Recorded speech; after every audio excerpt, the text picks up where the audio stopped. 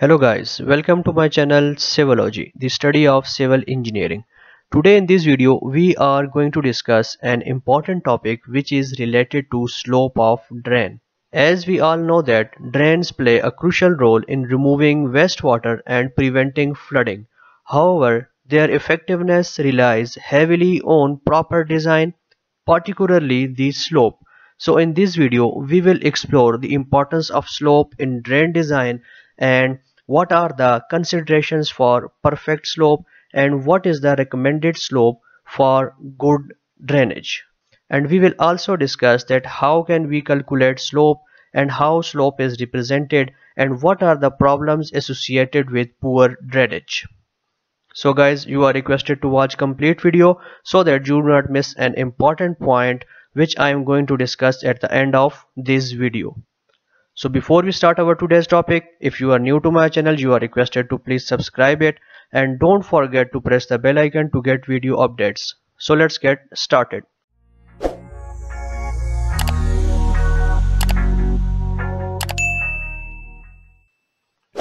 First of all, the question arises why slope matters. A well-designed slope ensures efficient wastewater flow, reduced risk of clogging, and prevention of sediment accumulation and minimize maintenance cost. That's why slope matters a lot. If proper slope is not maintained, you will face these issues. Okay. The second question is that what are the factors which affect the slope? Here are some factors that when determining drain slope consider these. Okay. The first one is type. The type of sewer, whether the sewer is being designed for stormwater only or for sanitary or for combined. The second point is pipe material and diameter also affect the slope. Okay. The third point is flow rate and volume. The fourth point is topography and elevation changes. The fifth, last but not the least, local regulations and standards are to be considered before selecting a slope for a certain area. Now let's have a look at what is slope and how it is defined and what is gradient. Being civil engineer or a surveyor, you must know that what is slope, how it is defined, and what is difference between slope and gradient. So here is the definition: a surface of which one end or side is at higher level than another. As you can see over here, this point is at higher elevation as compared to this point. So the line joining these two points is called as slope. Okay, and the gradient is the measure of how steep a slope is. Now the slope can be expressed as in the form of ratio, in the form of percentage, or in the form of degrees. Let's write the mathematical form of the slope. It can be written as gradient or slope is equal to rise or fall divided by run. Okay, in this condition the run is 10 meters. Run is actually the horizontal distance. Okay, and rise or fall could be the vertical distance, which is either downward or upward. If it is upward, it is called as rise, and if it is downward, it is called as fall. Okay, now as we have discussed that slope is expressed in the form of ratio, how can we write this in the form of ratio? As we have written the formula that rise divided by run. Rise in this case is 500 and run is 10,000 millimeters. If we write it as 1 divided by 20, if we simplify this, it will become 1 divided by 20, and we can write it as 1:20. 1:20 means that it is 10 meter horizontal and 500 meter vertical. It's mean that for each 10 meter you will have to rise 500 millimeters. Okay, now it can also be expressed in the form of percentage. If you write the formula as rise divided by run multiply by 100, 100 is for percentage. Okay, again the rise is 1 divided by 20, as you can see over here, the simplified form of this ratio, and we will get this slope. Slope is actually 5%. Okay, similarly you can write this in the form of degrees. As you can see over here, here is a certain angle. As you can see over here, this is the angle, and it can be calculated as tan inverse of 500 divided by 10,000. You will get the degrees, or you can say you will get the slope in the form of degrees. So there are three basic methods to write slope. Okay, it can be written in the form of ratio, percentage, or degrees. Okay, guys, I have already made a number of videos to calculate slope, to calculate the excavation level of drainage pipe, and how can you calculate invert levels, and these videos are already uploaded on my channel, and these videos have got more than 60 plus k views.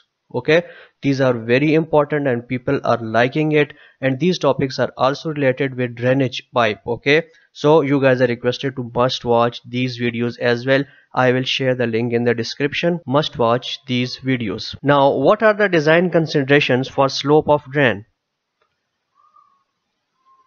Pipe diameter. Pipe diameter must be considered before selecting a slope for a certain area. Larger pipe requires less slope, and the flow rate also plays important role before selecting a slope. Higher flow rates require more slope. Okay. The third point to be considered is pipe material. As we know that in market, pipes are available in different made up of different materials, like from cast iron or PVC or RCC. Okay, smooth pipes, for example PVC, requires less slope than rough pipes, for example cast iron. The fourth point is drain line length. Longer drain line requires more slope. These points must be considered before selecting a slope.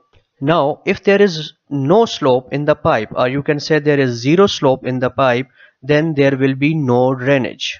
And there are some problems which are associated with no slope or insufficient slope. The first one is poor drainage. Water may not flow freely, leading to backups, clogs, and overflow. Sediments accumulation. Debris and sediment can settle and accumulate, causing blockages. The third problem is odor and corrosion. Stagnant water can lead to unpleasant odors and corrosion of the pipe. The fourth problem associated with zero slope is increased maintenance. Most frequent cleaning and clearing of blockages will be required, which will in result increase your cost. Okay. The fifth point associated with zero slope or no slope is health risk. Stagnant water can become breeding ground for bacteria and other harmful organisms. The second condition, if you provide too much slope, then there is a problem. It's mean that if you provide slope more than half inches in 1 feet, okay, this is called to be too much slope. Okay, then what will happen? The liquid flows quickly and solid matter is left behind. And there are also certain problems associated with excessive slope. The first one is water scoring. High velocity water flow can erode pipe material, especially at bends and connections. Noise and vibration. Water rushing through the pipe can generate excessive noise and vibration. The third point associated with too much slope is pipe damage. Excessive flow rates can cause pipe collapse, cracking, or joint failure. The fourth point is difficulty in pipe cleaning. Debris and cleaning equipment may not be able to navigate steeply sloping pipes. Increased risk of leaks. If there is excessive slope, there is increased risk of leaks that high water pressure can stress pipe connections and seals. Now, what is the standard and recommended slope which should be considered perfect or good for a drain pipe? Here is the example. If you provide 1 by 4 inches to 1 by 2 inches slope in 1 feet, this is to be called as perfect or good slope for any drain pipe. What will happen? Both liquid and solids will drain out at the same time. Now, there is a society which is called as American Society of Plumbing Engineers. It recommends 2% slope, that is 1 by 4 inch per foot for pipes up to 3 inches diameter. As we have already discussed in the consideration for the slope of the drain, that diameter of the pipe, size of the pipe also matters. If the size of the pipe is 3 inches, then it is recommended that 1 by 4 inches or 2% slope is to be provided, and 1 inch slope, that is 1 by 8 per inch foot for pipes 3 to 6 inches in diameter to be provided, and it is considered to be good. 0.5% slope, that is 1 by 16 inch per foot for pipes over 6 inches in diameter. Okay, there is another society, you can say IPC code, International Plumbing Code. It recommends 2% slope, that is 1 by 4 inch per foot for pipes up to 2.5 inches in diameter, or 1%, you can say 1 by 8 inch per foot for pipes 2.5 to 4 inches in diameter, and 0.5% slope, you can say 1 by 16 inch per foot for pipes over 4 inches in diameter. So guys, that's all for today. I hope you have liked the video. For more videos you are requested to subscribe the channel, and don't forget to press the bell icon to get important informative videos related to civil engineering. That's all for today.